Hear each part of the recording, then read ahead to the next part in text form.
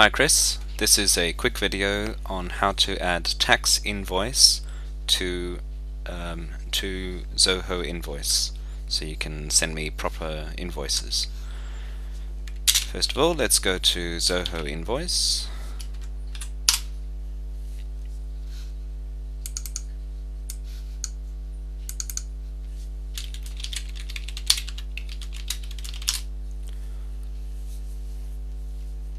And what we need to do is go to Settings,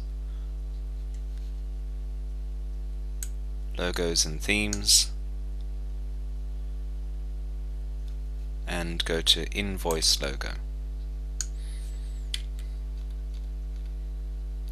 So just to remind you, you go Settings,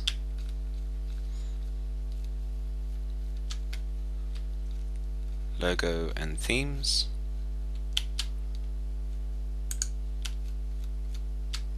and Invoice Logo, and this is where you put the image of the words tax invoice. Now you can create the image any way you like, but a really simple way to do it is to open a word processor of any description. In fact, I'm sure you could go onto Google Images and get an image that says tax invoice, but I'll leave that to you. Anyway, you just choose the appropriate view, probably web layout, and type the words tax invoice, highlight it, make it big, and get the cursor out of the way, and then I guess take a screenshot. Here you go. You can take a screenshot, save that, and then you can edit it.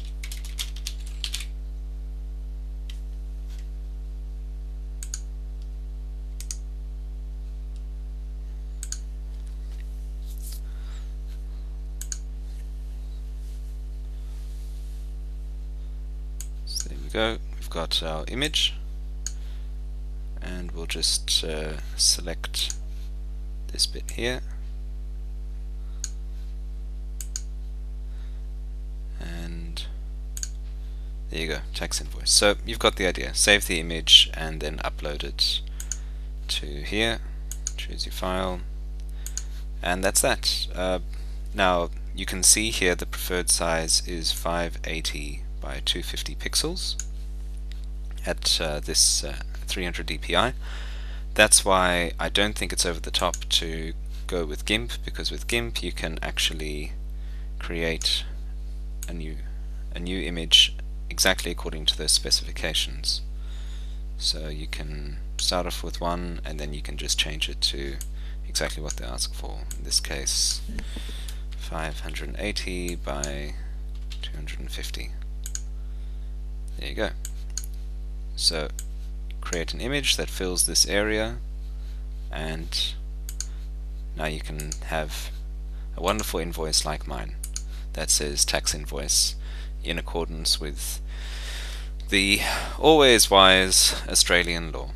So thanks again for this lovely FFmpeg screencast tool, which is better than anything that I've used, I must say, and I'll see you soon.